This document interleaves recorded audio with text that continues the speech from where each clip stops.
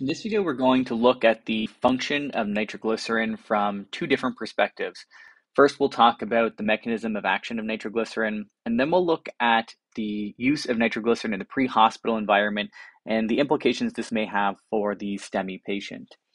So when we look at the mechanism of action of nitroglycerin, really we're talking about the mechanism of action of nitrous oxide. As nitroglycerin enters the body, it's very quickly converted into nitrous oxide, which is actually going to have the activating effects that will lead to the pathways that ultimately cause vascular relaxation.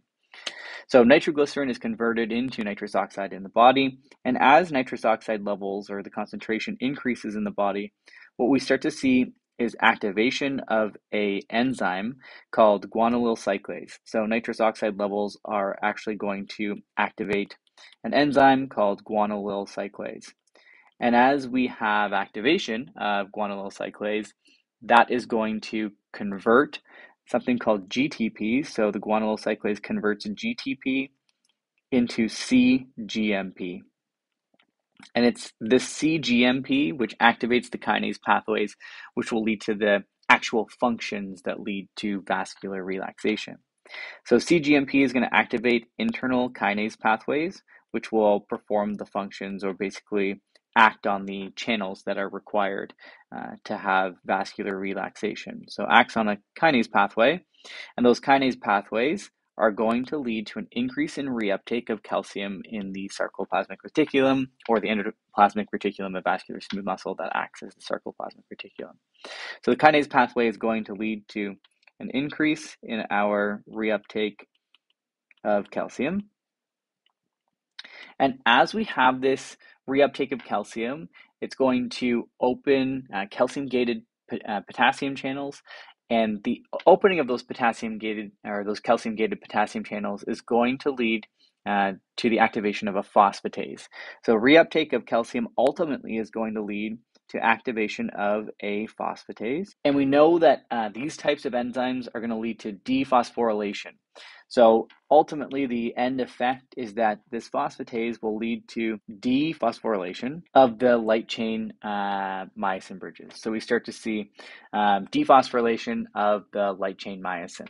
And the end effect of this, or this dephosphorylation, is going to lead to deactivation of the actin and myosin bridges, which will then lead to vasodilation, or we start to see relaxation of our muscles.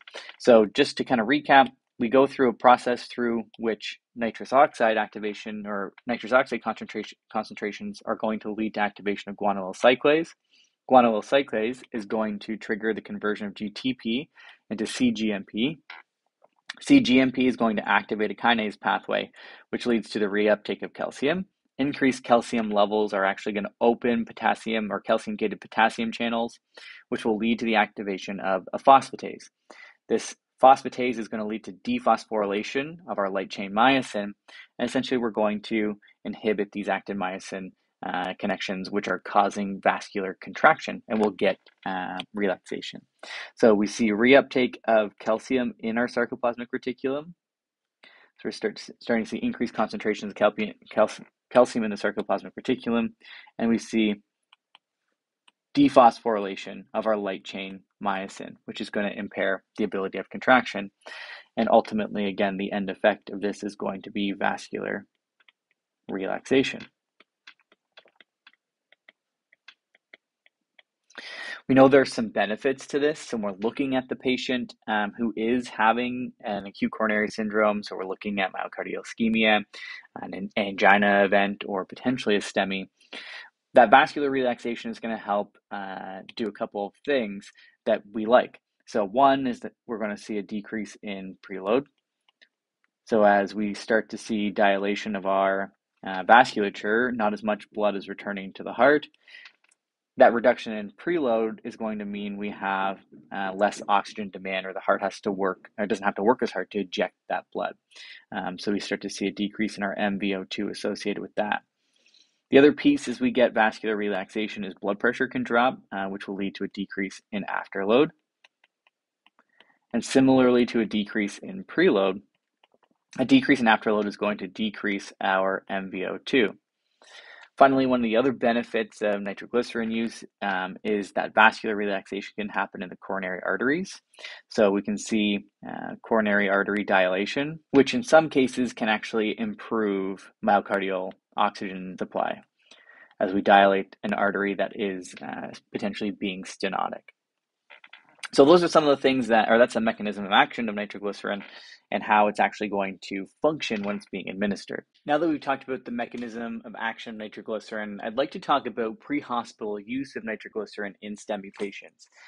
In 2010, the HA guidelines were updated to include a suggestion that nitroglycerin should be limited to 3 doses in the pre-hospital patient who's experiencing an ST elevation myocardial infarction. This was based on moderate evidence, so it wasn't particularly strong evidence, but moderate evidence to suggest that there were a few risks. One was the potential for an increase in post-operative bleeding. There is some theoretical evidence to suggest that nitroglycerin has antiplatelet effects and can impact the ability of platelet function following PCI, especially at doses that are higher than normal pharmacological levels or pharmaceutical levels. So when we're looking at pre-hospital administration of nitroglycerin, we could be looking at a large amount of nitroglycerin being administered in the pre-hospital environment, followed by IV nitroglycerin being provided in operative cases, which can lead to a lot of nitroglycerin being in that patient's system, and then potentially having the impact or the antiplatelet impact that can lead to an increased risk of post-operative bleeding. The other piece was there was a potential risk for restenosis. So as we talked about, nitroglycerin is going to dephosphorylate the myosin light chains and going to lead to relaxation. As nitroglycerin is removed from the body or concentrations of nitrous oxide decrease, then we can see the reversal of that effect. And there's the potential risk that we have restenosis. So we're getting artificially dilated vessels that when the nitroglycerin wears off, we have restenosis. The other risk is associated with a reduction in blood pressure. So the potential for nitroglycerin to decrease blood pressure substantially and then exacerbate cardiogenic shock. So as we're seeing nitroglycerin being administered and we're having the vasodilation, blood pressure is falling, which leads to poor myocardial perfusion and can actually lead to more negative outcomes. That's one of the things that were being considered at the time. And then following that was just the potential increase for a risk in negative postoperative outcomes. So patients who are being treated with more than 3 pre-hospital doses of nitroglycerin were more likely to experience negative postoperative outcomes following PCI. So what about now? When we look at, has anything been updated since 2010? There hasn't been a substantial revision to the HA guidelines since 2010 or review of these findings in order to make new recommendations. There are a few more studies out there that suggest a couple of things. One, there's little evidence to suggest that nitroglycerin use, especially when limited to 3 doses in patients who are not contraindicated, that there is a significant impact on blood pressure that would lead to poorer ejection fractions, poorer myocardial perfusion, or more progressive infarct or injury to the myocardium. So in most patients, nitroglycerin is safe to use, and we're not going to see a substantial reduction in blood pressure for those patients when it's being administered in the proper way. So the patient's not contraindicated and we're not providing excessive doses of nitroglycerin. So little impact in terms of nitroglycerin on blood pressure in patients who are experiencing STEMI.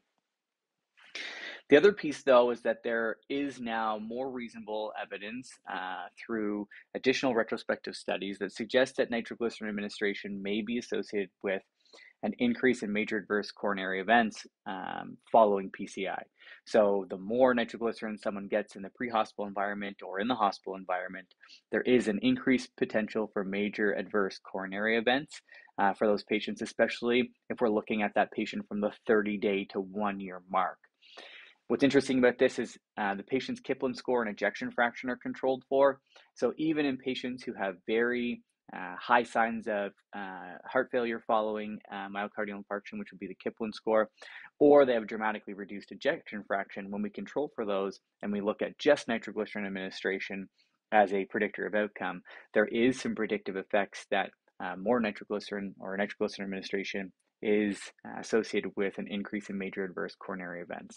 So it just further helps support some of our directives or the pre-hospital directive in terms of limiting nitroglycerin use in the STEMI patient based on the fact that there really can be, or it looks like nitroglycerin is going to somehow impact the patient's outcome following PCI.